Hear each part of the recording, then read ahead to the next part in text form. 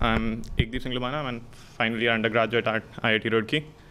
So the project that I'll be presenting here is our recent work on the design of an optical sensor for calculating chlorophyll concentration in leaves. The project is in collaboration with Mangesh, Gurav, and Professor Maryam Shojaei from Department of Electrical Engineering, IIT Bombay. So first, let us talk about the outline of this presentation. I'll look into the motivation behind this project, as in why chlorophyll determination can be an interesting problem, followed by a brief description of what optical sensors have been designed for the same, and what follows that will be our proposed methodology and an experimental evaluation of the same. So why is chlorophyll concentration determination an interesting problem? Well, as it turns out, at least 10 of the 14 necessary nutrients for healthy plant growth can be determined and directly correlated if one knows the chlorophyll concentration. However, still most of the countries are using, since most of the countries are still using ill-determined and heuristic fertilizer application methodologies, that has resulted in significant acidification of soil. As per a Wall Street Journal report, the ideal ratio of nitrogen to phosphorus in soil is supposed to be 4:1, but India has a ratio of 24:1, while China has a ratio of 300:1. So this obviously means that the currently existing solutions are lacking.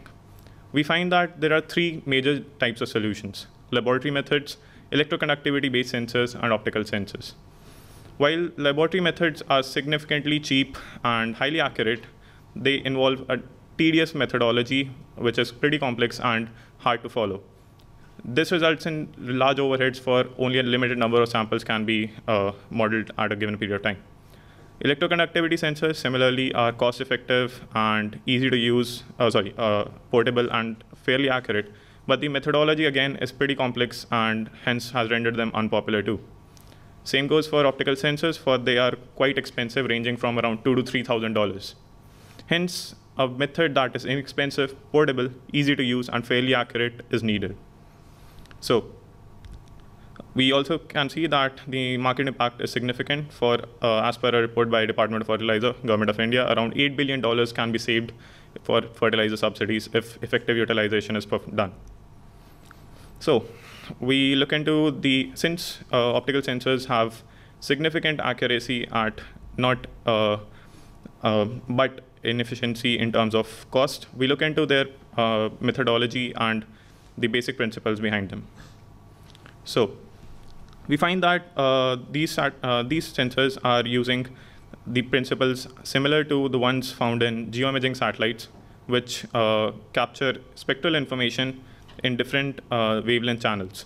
So if you look over here, you can see that you can see Landsat images of Washington, D.C. in 7 different channels. This can be used for figuring out the concentration or location of a particular kind of material. For a particular material would resonantly absorb or reflect some specific wavelengths. A relevant example shown here is that of NDVI,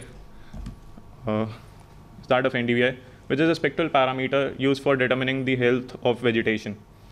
Healthy vegetation, as you can see in this graph, has high amounts of reflectance in near infrared range of wavelength, while it absorbs most of the energy in the red spectrum.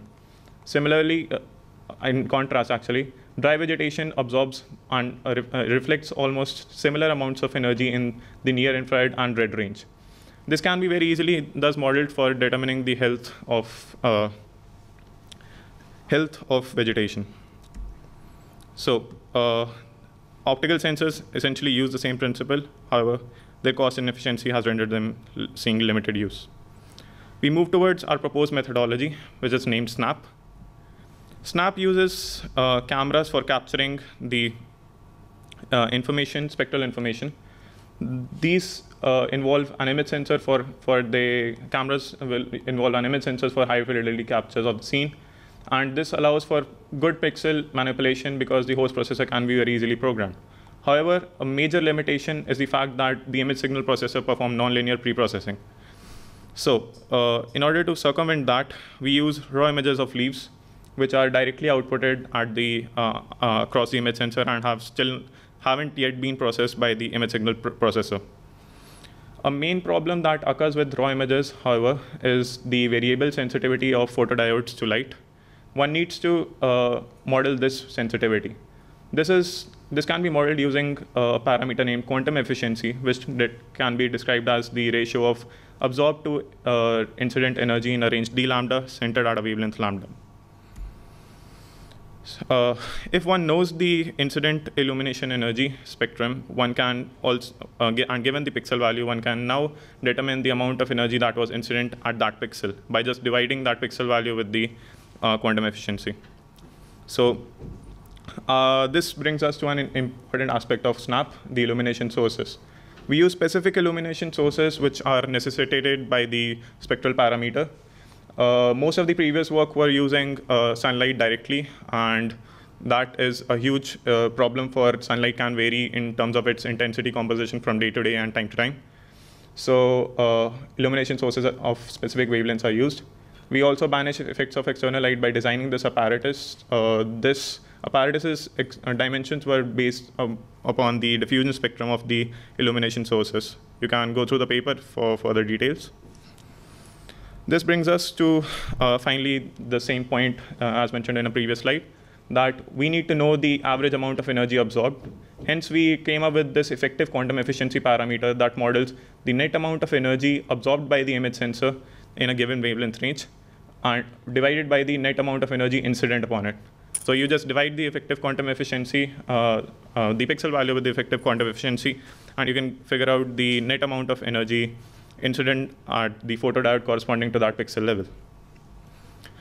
Since we are now done with the major issues with using cameras, we can now choose a particular spectral parameter as needed. While most of the applications before used NDVI, we are preferring to use some other parameter for, we believe that ground-based GIS can allow for more flexibility. So based upon literature, we found this parameter, GNDY, more relevant, for it allows low model variance with respect to leaves of same chlorophyll concentration, but different species. Here is the parameter shown. This was a moderately healthy leaf that we picked up, and we have already accounted for the effective quantum efficiency. And this was a totally dead leaf that was literally picked up from the ground. It was dry. As you can see, none of the pixels lit up for the dead leaf. However, most of the patches where chlorophyll concentration was significant, and yellow patches which were minimal, they turned out to be black, but rest of the patches did turn out to be white. We moved on. We can now move on towards an experimental evaluation of this. The evaluation setup would involve an Nikon B70 camera and an apparatus as designed per the aforementioned criteria. So we modeled a linear regression model for the rice samples, 50 rice samples, and correlated them with SPAD's NDVI values. We found that the alternative, which is at least 40 times more costlier than our device, has a correlation of 0.908. And similarly, with chlorophyll concentration, our device has a correlation of 0.88. So even though we are 40 times cheaper, we still have essentially the same accuracy. The same has been shown here. Most of the samples, the parameter calculated using our device and SPAD are essentially the same. This is the y is equal to x-axis.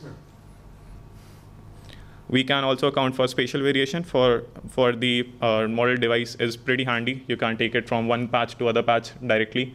And we have also released an app which can be used for designing a heat map to determine fertilizer requirements from soil bed to soil bed.